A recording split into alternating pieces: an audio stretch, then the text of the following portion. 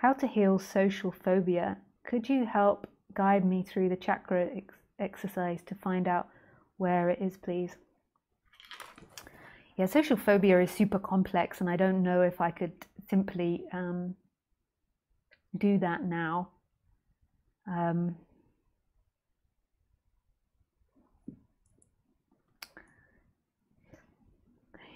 It can come from many things early on. It can come from being an empath. You know, like empaths can often get social phobia. So empath is where you feel the other people's feelings and not knowing that. So you could explore and learn that. Social phobia can also come from avoidance, and that is something you'll have learned in the first 5 years of life. You'll have learned through interacting with your parents the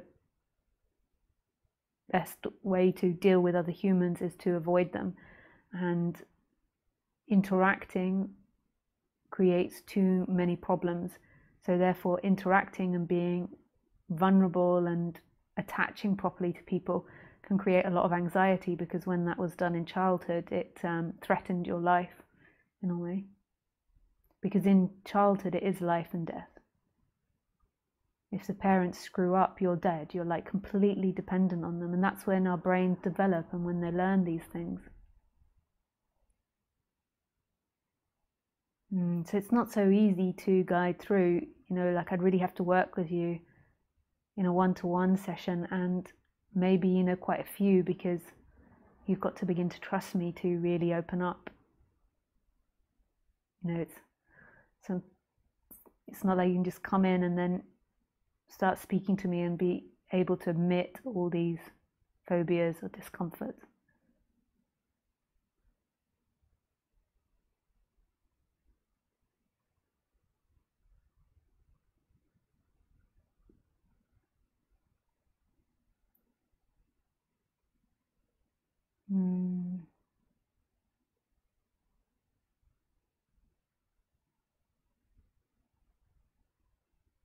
It could also be control stuff, the belief that you are in control of others.